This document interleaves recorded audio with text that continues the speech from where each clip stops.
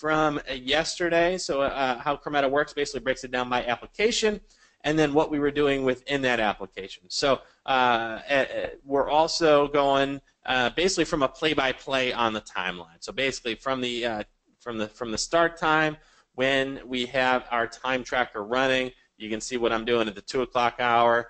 So I'm bouncing around from Excel to Slack to Microsoft Word to the web over to email. So we've kind of got a paper trail of everything that I'm working on throughout the day. This is rolled up from my Chrometa time tracker. So this is what's doing the capture. As I'm working on something, it's capturing that information. Basically, what application am I in, and then what am I doing within that application. So we can see for something like Microsoft Excel, I've got the title of the Excel doc. For Microsoft Word, I have the title of this Word doc. So you see I was in here for 2 minutes before I jumped over to Google Chrome. For email, scrolling down here, so you can see that I've got more details associated with my email time, where I've got the subject line, the to, and the from here, so that I can then bucket this email time to the appropriate client and project that I work with. So there's a great level of detail, a lot of information, of course. So what are we going to do with all this? Well, we've got that summary screen that I let in on, which is going to show you what came in initially. So let me actually kind of bounce this main entry here, kind of give you a better idea of what I was doing and where. So for each application, I've got a breakdown of what I was doing within that application and for how long. So back to email, since I know this is a popular one, we've got each email here. We've got the total amount of time that I spent on each email over on the right side here in terms of total time spent. So same idea for Microsoft Word. I've got the title of the Word doc and the amount of time that I spent on it.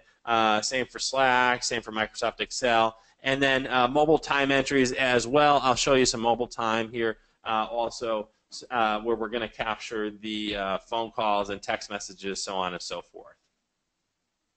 Okay, so how are we moving this time from our unbilled time down to our timesheet? So what I can do is make use of our Move to Project drop down here, where I'm going to say, okay, this goes with this client, this project. I've got a little shortcut here, so as I start typing, it's going to shorten my project list. So I can now select a project from here. I'm going to just kind of tap the pen button. What that does allows me to add an annotation. So I can say for a given time entry, I can kind of put human English words into what I was doing, so transferring that computer speak into human English words. What that does moves it down from my unbilled time down to my timesheet here. I also have a rounding setting that gets applied. So I've got that set as 6 minutes, so it rounded this entry up from 16 up, so up to 18 minutes on the total entry here. What I was doing. I still have that original computer entry underneath. I may need to get back to it, but basically I've got this consolidated to a nice set 18-minute entry right here. I can do the same for email, so if I want to take an email, I can say that this 1-minute email here goes with this project as well. So I could assign it once, or I can also kind of automate this by creating a rule. So to create a rule, I'm going to hit that second mouse over, and I'm going to say that anytime I see anything from Healthy Audio Hypnosis, anytime an email from them comes in, what I want to do, I want to move it to this project. I also want to give it this annotation. I can hit the preview button to see what I'm going to be bucketing. And now I can also, if I like my rule, I can categorize and create the rule once. I can also check the Apply to Pass button to apply it to past entries if I'd like to do that as well. Okay, so I've got kind of those shortcuts available to me. Let's bounce back to the timeline. I'm going to show you how to bucket a bunch of consecutive entries here. So remember, I started working at the 2 o'clock hour.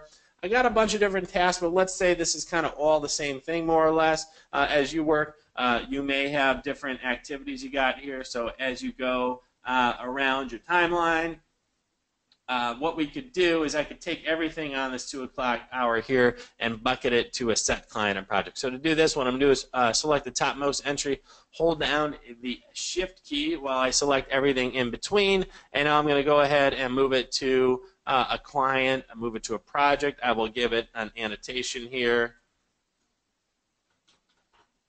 and now I'm going to save this. So what it did, it took everything, gave it all the same annotation, moved it all to the same project. Back on the summary screen here within the timeline, you can see I've now moved everything within here, so it hit the rounding setting, so up to 36 minutes. All those little consecutive entries have been swept under this one consolidated bucket here. Okay, let's see what else do we have. Let me see if I can get some mobile time for you.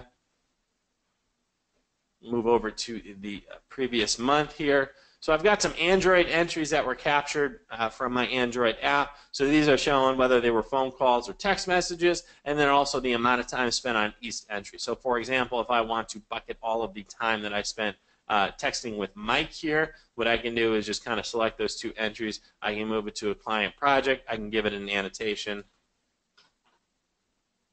Save this, and now it's going to move my time from the unbilled time down to my timesheet here, where I've got the time entry I would have missed, time texting back and forth with Mike here, and also split up for each day. Since I had bucketed a month of time, we're now splitting for each day right here.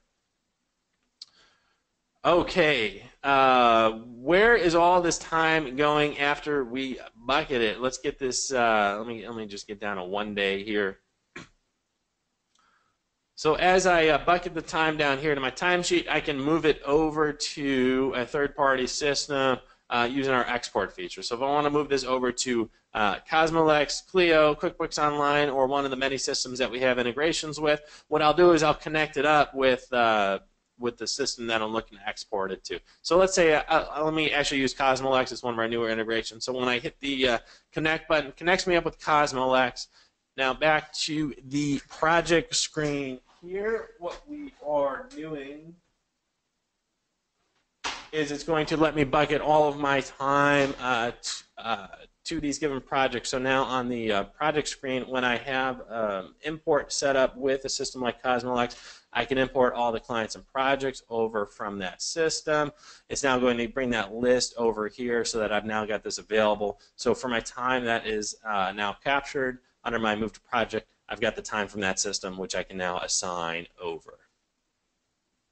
Okay, 1 minute left. Let me wrap up, show you how to get additional questions and such. So I do want to keep this at 10 minutes, but I'm going to have to take your questions now if you would like. So for additional help, we do phone, email, live chat 6 days a week, Sunday through Friday.